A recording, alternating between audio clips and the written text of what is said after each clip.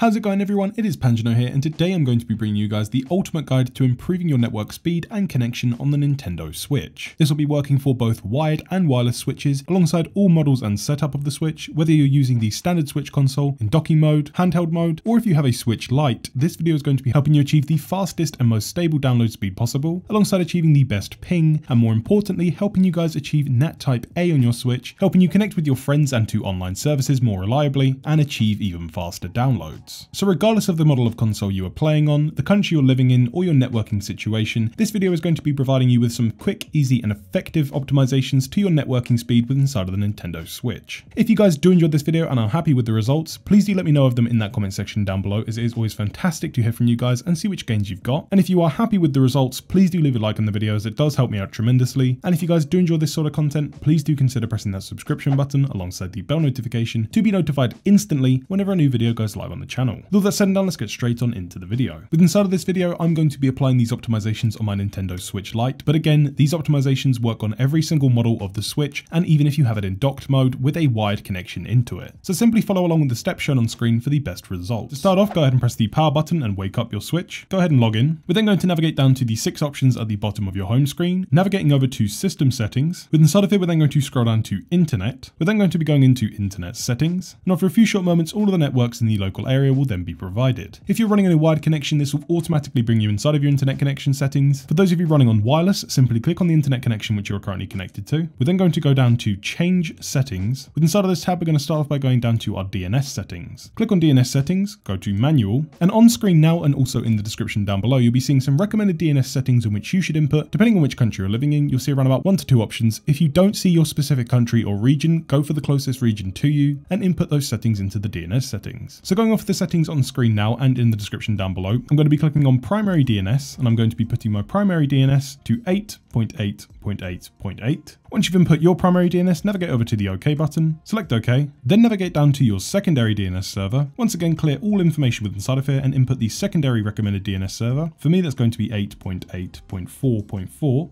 Once your secondary DNS has been completed, navigate over to OK once again. Select OK. We're then going to proceed to scroll down to MTU, go inside of this tab, remove the value which is currently within inside of here, and set the value to 1500, just like so. Go ahead and press OK once again. Once all of the settings have then been applied, navigate over to the right hand side to the Save option, select Save, then press OK. Upon completing that, we can then navigate up to Connect to this network once again, select Connect. It will then notify you that you've successfully connected to the network, press OK. We can then once again come down to Test Connection. You can run a quick connection test to see what your improvements are from using that DNS server. If you've seen a decrease in your download speed, or you haven't seen as much of an increase as you would have hoped for, go back with inside of those settings and try out some different DNS settings which have been provided in the description down below, as finding the most optimized DNS server for where you are is vital in ensuring that you're getting the best and most stable connection possible. Those are the basic optimizations in which we're going to be applying to our networking. We're going to be coming back with inside of here with some useful tips and tricks on how to achieve a better download speed on the internet connection which you're currently on later on in the video. As for now, we're going to be going ahead and achieving NAT Type A on our Switch and showing you how to unlock that. In order to achieve NAT Type A on the Nintendo Switch, we do need to change around some settings with inside of our router. These are very simple, easy and safe to do, but you will need to have access to a smartphone or computer on the network in which your Switch is running on. With inside of the Switch, we're going to be going to our basic internet information, go back into the system settings of your Switch, scroll down to Internet. With inside of here on the right hand side, we're going to be looking for where it says IP address. This should start with 192.168.0. and then a different number. This number is going to be different for every single person watching this video, as this is your local IP address, which helps identify the Nintendo Switch on your local network. So it's recommended to simply jot this number down or take a picture of it so you know exactly what this number is, as we're going to be needing this when we go into our router settings. We then need to jump onto a PC, smartphone or tablet which is running on the same network connection in which your Nintendo Switch is running on. Open up into your favorite browser, go to the search bar, and we're going to be typing in 192.168.0.1.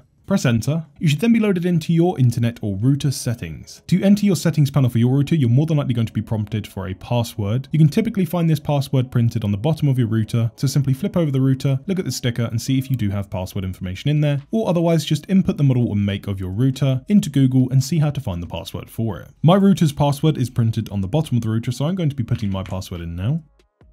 Upon logging into your router settings, they're more than likely not going to look anything like mine, as most router control panels are completely different from one another. But 99% of routers out there will support the feature in which we need to use to unlock NAT type A with inside of our connection. It might be called something different, or you might have to go into a few different submenus to find the option. The option we're looking for is going to be titled something along the lines of port forwarding or open ports. For me, that's found under my advanced settings, under security, then port forwarding. Once you've found the port forwarding tab within inside of your router, we're then going to go ahead and click on create a new rule. You'll then be prompted for your local IP address or the device's IP address. This is going to be the IP address in which we noted down earlier on from the switch. So simply input the device's IP in which you noted down earlier on. We then need to select our start and end ports to port forward. Now for me on my router, I have local start port and external start ports. For most people, you're more than likely only going to be seeing your local start port. You might not have 4 options like I do. So if you only have 2 options, you do not need to repeat these settings, just put them in for the first 2 boxes and you're good to go. We're first of all going to be changing the protocol down to UDP. Once that's been selected, we can go to our start port, input the value of 45,000. We're then going to go down to our end port, input a value of 51,000. And because I also have external ports as well, I'm going to be setting those up just like I did with my local ports. And I'm then going to be choosing to enable this, switching this to on, going down to the bottom right hand side and clicking on add rule. Once that's then been selected and enabled, we're then going to be going back up to create a new rule. We're going to input the same values once again for the local IP address. This time we're going to be going over to our start port, inputting a value of 52,000, then coming down to our end port and setting a value of 65,535 or 65535. I'm then going to repeat that step for my external ports once again, coming down to the protocol, ensuring this is set to UDP, enabling this, going down to add rule on the bottom right hand side. After a few short moments that should be refreshed and you should then be seeing the new ports which you've added to your port forwarding list. Upon doing that, ensure that you save or apply the changes on your router. For me, I can do that by going to the bottom right hand side and clicking on apply changes, and those ports should now be open. We then need to go back with inside of our switch, once again go over to system settings, go down to the internet tab, go down to test connection,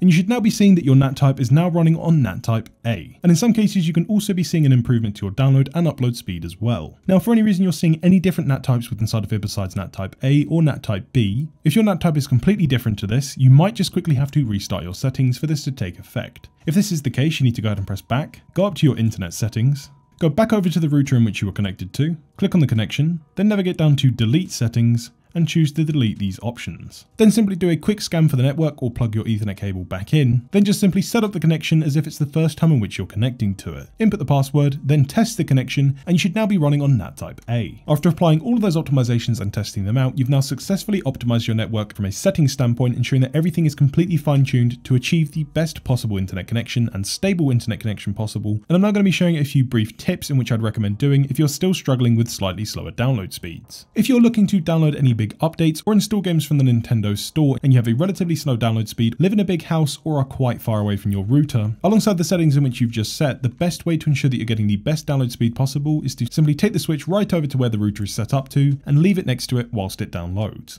As most homes have their internet and router set up tucked and hidden out the way, often under TV cabinets, tucked away in the corner, or sometimes even under cupboards, Wi-Fi frequency signals have a hard time at penetrating brick walls, so being in an open airspace with a direct line of sight with the router is the best way to ensure that you're getting the best internet speed possible. So if you're not particularly busy and you want the fastest download speed possible, set the item to download, take the switch over to the router and leave it to rest next to it and come back when the download is complete. For those of you that are running on a switch LITE and would like to get a wide connection and you often play in the same space, or if you're next to the router, it could be worthwhile looking into obtaining a USB-C to Ethernet adapter or just a USB-C hub with an Ethernet adapter as well. This will allow you to simply plug in the USB-C end to the bottom of the switch. The other end can then be hooked up to an Ethernet cable which can be hooked up directly to your router to ensure that you're getting the best and most solid download speeds. Obviously, this step is completely eliminated if you do have a normal switch and where you can just put it into docking mode with an Ethernet cable plugged into the back. But that's another useful tip for those of you who are running on a switch LITE. It's also worthwhile looking into seeing if your router supports 5 GHz and 2.4 GHz Wi-Fi bands. For those of you that tend to be quite far away from the router whilst playing your switch, you're more than likely going to be seeing much more stable internet connection going with a 2.4 GHz connection to the router. And for those of you that are relatively close to the router whilst playing, 5 GHz is going to be your best bet in achieving the best connection possible. Just setting it to 5 GHz because that number is bigger won't always mean that you're getting the best results possible. It does come down to where you're playing in conjunction to the router's location. And there you guys have it. That is my ultimate guide to achieving the best internet connection possible with inside of the Nintendo Switch. Again, if you are happy with the results, please do leave a like on the videos. It does help me out tremendously. And do let me know of your results in that comment section down below. And it's always fascinating to see the gains in which you guys have achieved. And remember, if you do enjoy this sort of content, please do consider pressing that subscription button alongside the bell notification to be notified instantly whenever a video goes live on the channel. Thank you very much for taking the time to watch this video. I'm Panjano, and I'll see you in the next one.